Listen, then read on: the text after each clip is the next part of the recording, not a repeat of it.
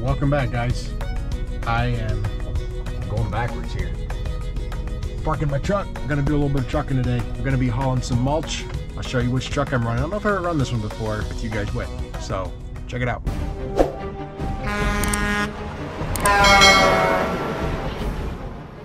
Get my paperwork. Here it is. This is truck number 112, pulling a Western belt trailer. I'm gonna get it fired up and get on the road. I was running around this morning, got a little bit later start. This is like a little afternoon, so hopefully I can crank out a few loads this afternoon. Just kind of catching up for the weekend here. Cannot forget my pair of gloves, guys, and my phone charger. For some reason my phone seems to die pretty quick. Like I said, just kind of catching up here with mulch. It's kind of crazy because it's kind of weather dependent. You could have a day or two where it rains and then things kind of slow down, and then all of a sudden it just, there's 20, 30, 40 loads pop up. You got to get them done. So like I said, playing a little catch up. So guys, as you saw in my last video, like I said, I run a lot of different trucks. This is one of my most favorite trucks, and I didn't get to drive it hardly at all this spring. So I really enjoy driving different trucks because it does give me an opportunity to see, you know, if there's anything wrong. A lot of times the drivers, they get used to driving them, they get used to the rattles or whatever it is. You know, I hop in it and I look for all the odd stuff, and every once in a while I find something. When I was running the white truck, I found a piece of the suspension that was cracked. So something that gets fixed, you know, I write it up. This truck, so far looking good, but like I said, I look for all the odd stuff. Some guys say you gotta, you know, check the tire pressure. These trucks come in every 5,000 miles, and if you can't tell that you're up to pressure with just by kicking the tires, I mean, I kicked tires and I could tell they were soft. I don't go around check each one. It'd be one thing if we'd be spacing out our services a lot longer, but this rig, they come in every 5,000 miles for service. So I go around and I look for all the odd stuff. These trailers basically brand new, so I'm really not too worried about here, but I still look for odd things, and you will find them every once in a while, like something that's not right, something that maybe someone that's running it daily would overlook. Obviously lights are all working. Every once in a while you'll find a cracked rim, you'll find just something odd. This is actually an older truck. I'll tell you more about it. I just want to check my turn signals yet, and we're gonna be on the road. This truck, no AC. I don't think so anyway. So to tell you a little bit about this rig, it's a 2000 W900, 550 cat. And I remember when this truck was rebuilt, it was rebuilt by Milton Cat out of Batavia. And I want to say we were pushing just over 500 horsepower to the ground, which is pretty good for a stock 550. Today I'm going to be running a load of mulch, probably multiple loads. I don't know how many.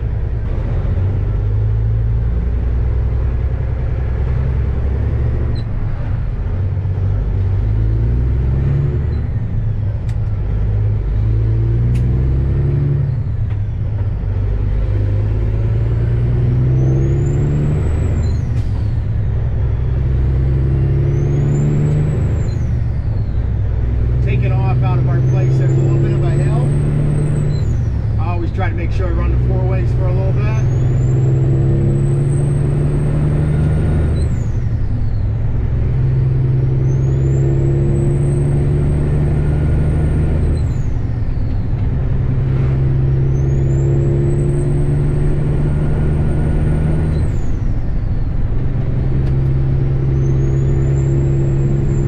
Like I said, guys, this is a spare truck. Nobody runs this truck every day.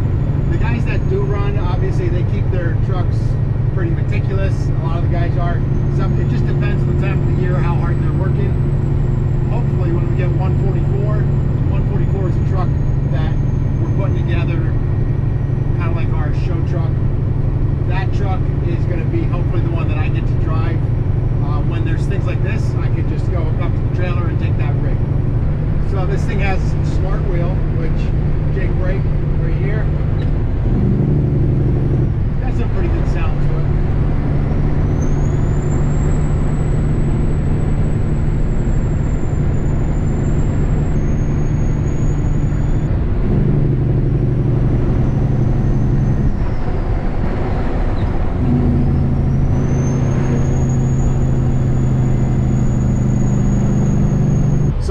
can't see this, guys, but this corner, it's like this. And it's kind of hard. So we'll see where these cars stop, if they stop at the line, or if I can actually swing that corner. Sometimes it gets a little bit interesting. I'm trying to hug this lane over here a little bit. Here we go, a Chevy Impala that pulls up beyond the line.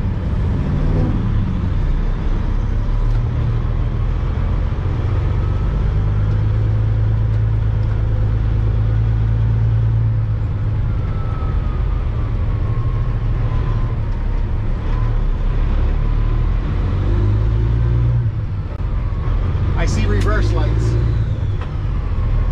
He did actually back up on me a little bit.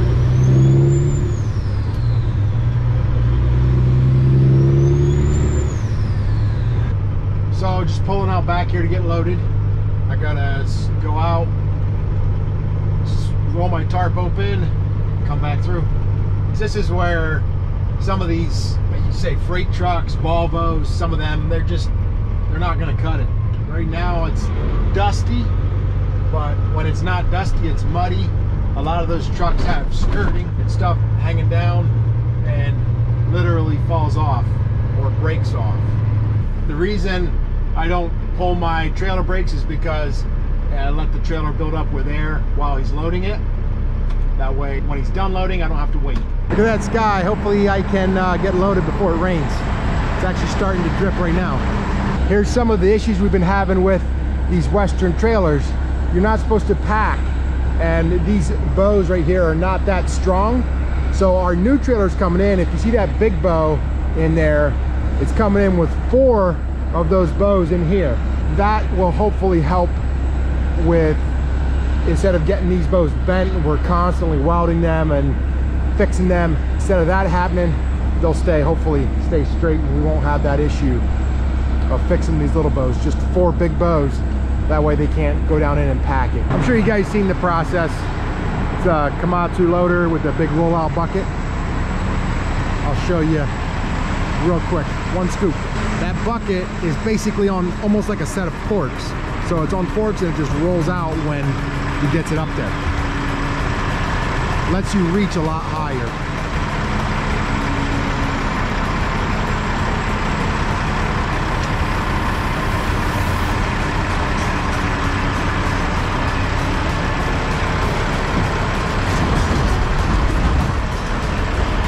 Rolling out.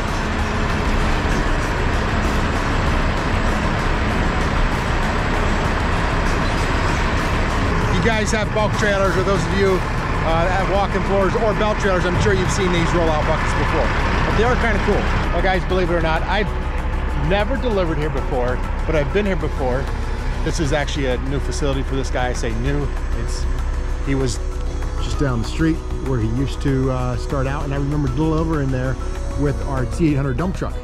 So I'm going to swing this door. This bin is super narrow, so I'm going to try to get back in there as far as I can and get this load unloaded.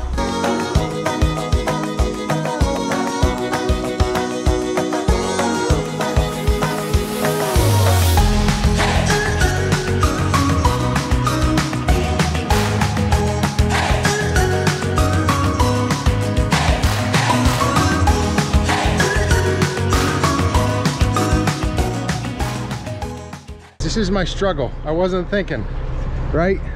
I can't go back any further because my door is scraping on the other side. And I gotta figure out, see if I can reach this, because that's the control valve to turn the belt on. So I get that turned on. I'm a little worried because this door back here, this is what we get into. This door is tight against the wall, and that little lip right here, this lip, I'm afraid it's going to catch. So I just got to be really careful, ease in front, so I don't bust anything. I'm going to try to turn the other way, and it's amidst of a downpour, so I could have gotten over a little bit. It's inches. It's a matter of inches. So tight. Live and learn, right? Next time I know to be super tight on this side, basically scraping on this side, turn my valve on before I back in. So now that I opened that valve, all I have to do is turn the PTO on and it will start running. PTO is just a simple switch and away I go. There it is, guys.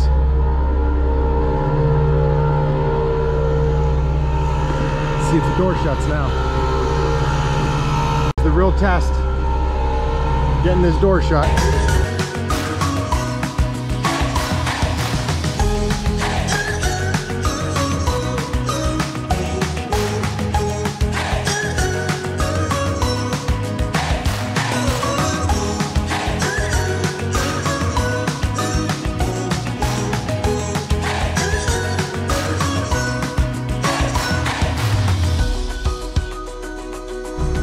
Go. It works. Tight bins, wide bins. Any kind of bins, we'll get it in there. Just gotta drop my paper in the box over here. So it looks like this place has grown so much. When I was delivering over by his house, he was just starting out, had like 1 or 2 pickups. And now these are probably his spare trucks. Obviously with Fords, you have to have more spare trucks. Anyway, we'll get into that later. That was a good one. The guy grew. He's got a lot of trucks. Does plowing, landscaping, all kinds of good stuff. It's good to see local companies that have grown. Again, from 1 to 2 trucks to, he's got payloaders, backhoes, skid loaders, and these are just a small part of his trucks.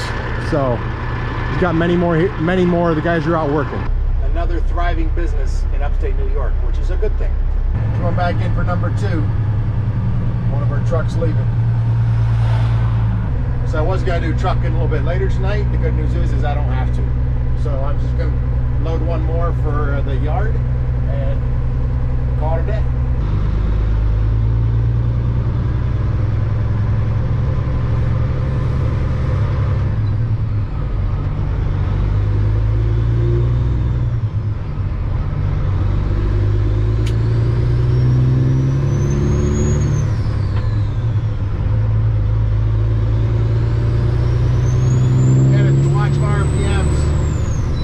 At low RPMs is much easier.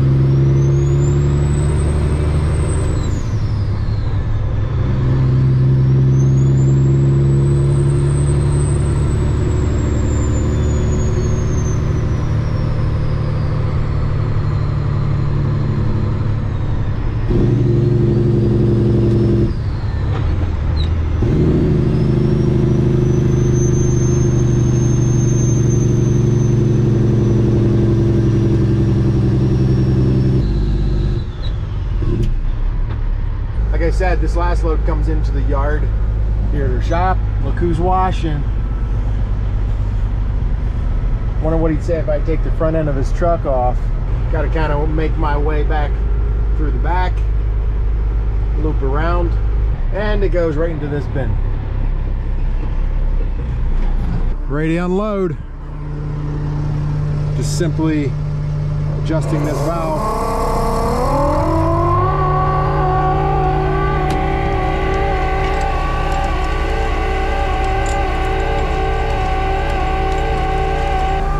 C of O for the shop. I think we have it. I don't know. I've been out today. I got more on that coming up. Hopefully in the next video, I'm going to give you just a quick look at it and also tell you about the party we're getting ready for. Guys, thanks for riding with today. Thanks for watching. We'll see you in the next one. Peace out.